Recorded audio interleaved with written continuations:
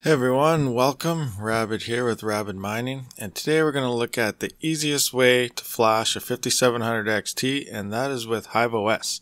Yes, there's a few people that were not aware that you could flash through HiveOS, and you can, and it's a lot easier than Windows. Instead of dealing with command prompts and command lines, if you're unfamiliar with them, this is pretty much just point and click. So a few things you're going to need, I'm going to show you here in a second. First up, you're going to need Red BIOS Editor. Now it is on Igor's lab, links will be in the description. You're going to want to download Flash Tool 304 Plus Windows. Right here you'll see Mirror 1 and 2. Mirror 1 says new. So you're going to need that, and if you do have a 5700, not an XT, you can go to the Tech Power Up and just look up your card here. I just have Sapphires put in 5700 XT, download a BIOS, and then you're good to go there, and then you just get to the editor part. Now in order to actually get your BIOS off of HiveOS, you're going to want to go into overclocking, download Vbios. You can also save it here. We'll do that and I'll show you how that works. So we're going to use GPU 2, save the farms, because then you can actually have the BIOS stored on HiveOS as well as in your computer. You're just going to want to download that. As you can see, it's starting the AMD download. Once that's complete, it'll be set. You'll just have to click on it. We'll just wait for that to finish. I'm not sure how long that's going to take, but we'll just wait a couple minutes. Or you can just fast forward through this. There we go. So there it is. Now you just click on it. And it is appearing down here. So it has downloaded the ROM. Now we also told it to save in HiveOS. So now you just go to Overview. I guess we'll just go all the way back. You go to Cards, VRAM BIOS Storage, and there you go. I have the same one a couple times, but for this video, now you see it's saved here. You just have to download it. You can get it whenever you want. So that's another way you can get your BIOS. It's saved in two spots because now it's on your PC and it's on the HiveOS. Now to actually mod your BIOS, you're going to want to load Red BIOS Editor. Go to Load. Now for the state of this, I actually made a YouTube one here. You see YouTube. You're going to load your BIOS that you just downloaded. There we go, 5700 XT. Subvendor. We're going to go to the Vram Timings, and this is already modded, but I will do the whole thing. You're going to go to your 1550 straps. You're going to want to copy that and pretty much go all the way down, Control V, copy it all the way down to the bottom.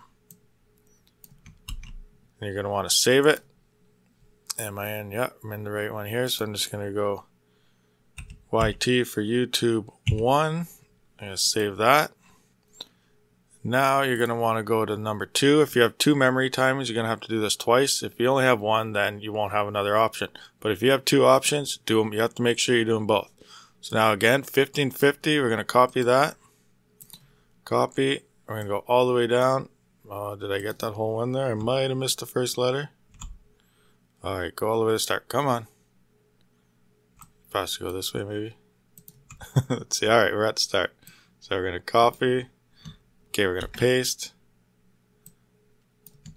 Paste all the way down the straps again, from the 1550 down.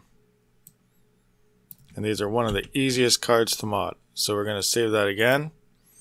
We're going to save that as 2. Now we're just going to make sure it actually works. So we're going to reload it. We're going to load 2. Open up. Power play, or not power play, VRAM. Now we're going to check. Timings are all good here. Yep. Check the second one. And we're all good down there. Yep. So we're going to save that now for the final. And I'm just going to go YouTube complete. Save that. Exit. And we're modded. So now all you got to do is we're going to go back into HiveOS here. We're going to go into overclocking. We're going to flash BIOS. So we're going to choose our file. Find that here somewhere. Where did I put it? 5700 XT BIOS. YouTube. Complete. Open. We're going to pick our card. GPU 2. We're going to force flash. Make sure you click this. This is force flashing. Ignore by security checking. And then you're going to upload. Here we are. We're flashing it right now. So just wait a few minutes. It's going to go through its ordeal here. It's uploading the BIOS. It's pretty simple. Point and click. Boom, boom. Good to go. So wait for that to upload. It doesn't usually take too long. And like I said, you can just skip through this part if you don't want to watch it upload. 3 little dots going back and forth.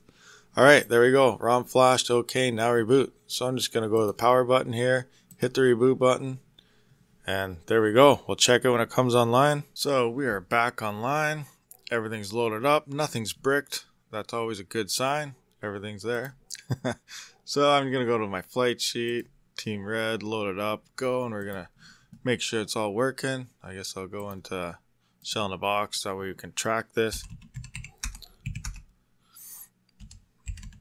Miner.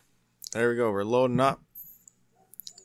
Just making sure everything's going to start hashing correctly, but obviously it should. If you bricked your card, it would not be showing up right now in Hive. So if you get that point once you reboot, you're good. And if you have a dual BIOS switch, that's always a plus. I love cards with dual BIOS switches because then you can just mess around. If you brick it, doesn't matter. You can just swap it to the old one. Then once it's loaded, swap it back, reflash it to the old BIOS or try something new and you're good to go. Now, because I love dual BIOSes, I've been trying to work on my 5600 XT Red Devil. And I bricked that thing probably about 9-10 times now because I am trying to mod it. My memory actually has 2 settings and the MSI mod from Red Panda is only 1. So I'm trying to see if I can make it perform a little better, trying to get my actual BIOS to work through it. But so far I have no luck and I've just been bricking it like crazy. But one day maybe I'll figure it out and I'll get it going. But stay tuned for that. But here we go. It looks like we are hashing. We are working. Do some refresh here, see what our actual hash rates are.